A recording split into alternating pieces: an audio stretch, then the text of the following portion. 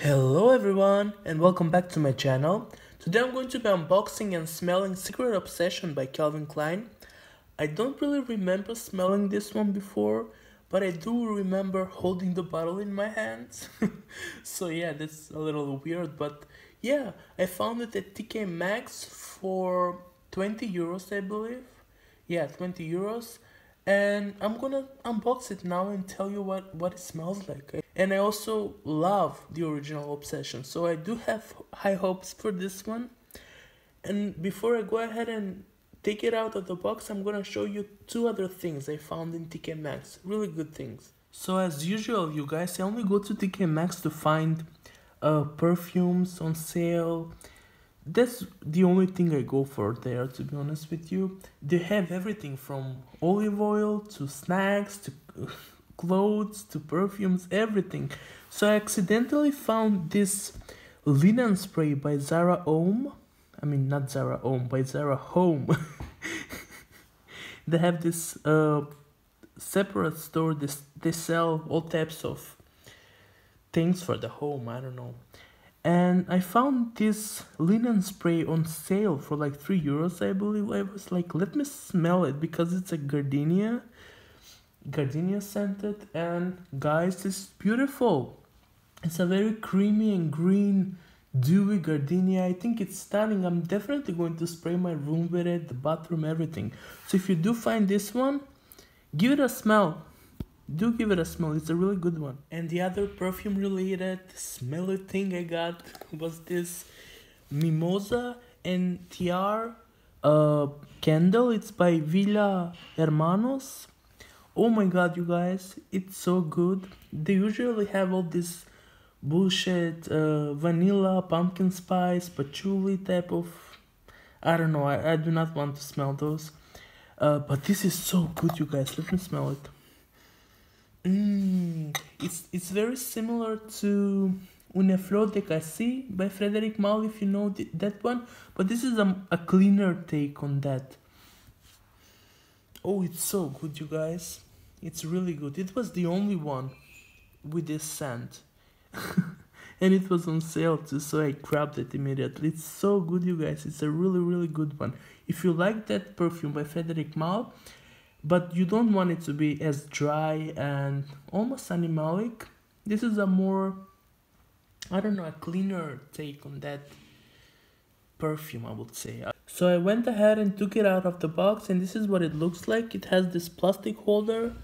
This is the inside of the box. And this is the bottle, you guys. It's really beautiful. It kind of reminds me of the dabbing bottle of Lulu. It's really beautiful, you guys. So you guys, I just sprayed it on, and I wasn't really expecting that opening, to be honest with you. It's very alcoholic.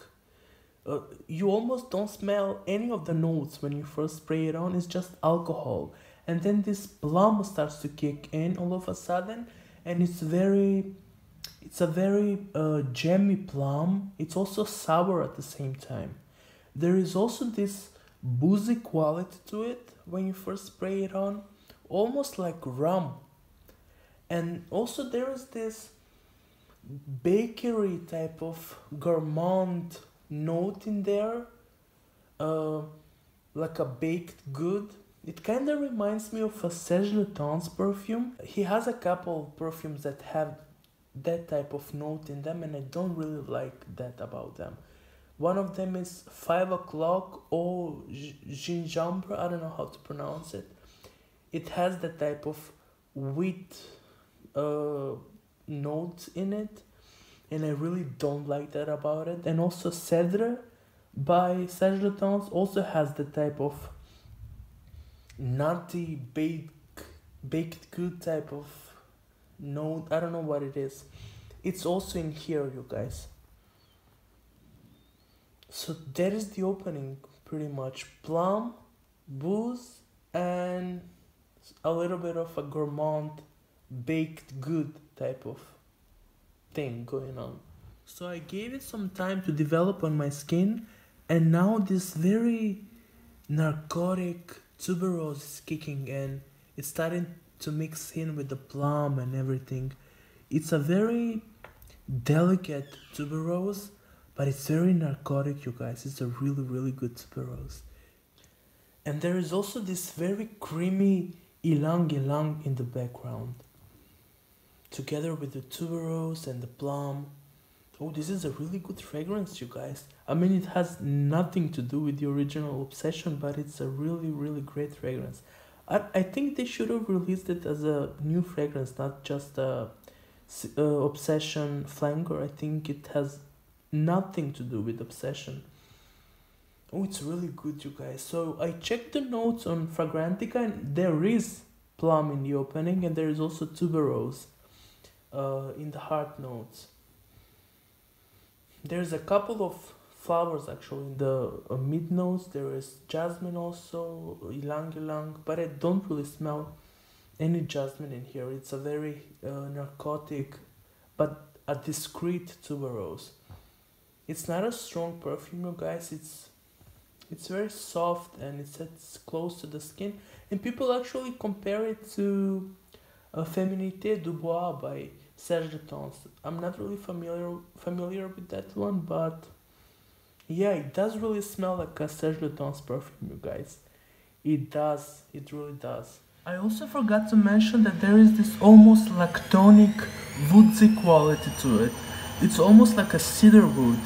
It's a really interesting combination of notes, you guys. It's a really great fragrance, and this is what the bottle looks like again. It's a really, really beautiful bottle, you guys. So those are my first impressions, you guys. It's a very intriguing, interesting fragrance. I think it's gonna take me a while to understand it. I need to give it a full proper wear, and then maybe I'm going to make a review on it. A full review. It's a really beautiful fragrance, you guys. You don't really get to smell perfumes like this anymore. Really, really great fragrance.